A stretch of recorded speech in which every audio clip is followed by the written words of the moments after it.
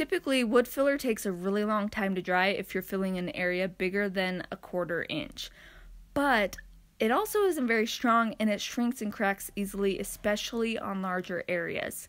Bondo wood filler dries really hard in about a half an hour, so you can move on to the next part of your project quickly. Plus, it's a thinner consistency, so it's easy to spread over the chip veneer. You can use a couple of different types of Bondo, and I'll link the other cheaper kinds in the description below. So let's get to it. First, chip off any remaining veneer that is lifting up or is loose. For best results, scuff sand the area you're working with to help the Bondo adhere better. Then grab something to mix the Bondo on. I typically use a piece of cardboard or a piece of scrap wood. Open up your container and mix your Bondo base a little bit, and then get a little bit of the base out of the container and put it on your board. Then squeeze a little bit of the red hardener onto the Bondo. The more hardener you mix into the base, the faster the Bondo will set up.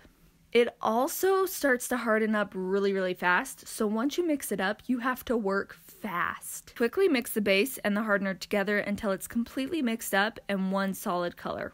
Working really quickly, scrape the wood filler over the chipped off veneer area, leaving a little bit of excess amount of Bondo, so then you can sand it down smooth and flush with the wood around it. Then let the Bondo dry for a half hour to an hour. When you come back, the Bondo should be hard. Next, grab your power sander with some 220 grit sandpaper and sand the wood filler down until it's flush with the rest of the wood. Once it's sanded flush, you'll be able to see the jagged edges of where the veneer chipped off. If there are any areas that you didn't fill enough, you can go back and do a second round of Bondo, or if there are really small specks that didn't get filled, you can fill them in with regular wood filler. After that wood filler or Bondo is dry, just sand it down again to make it nice and flush. And then you're ready to paint your stain.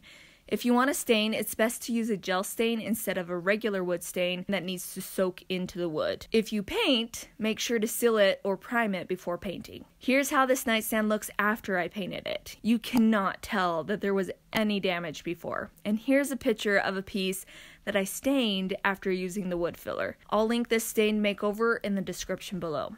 Plus, I'll be sharing how I painted these nightstands in my next video. If this video was helpful, please hit that like button and subscribe. Thanks a bunch!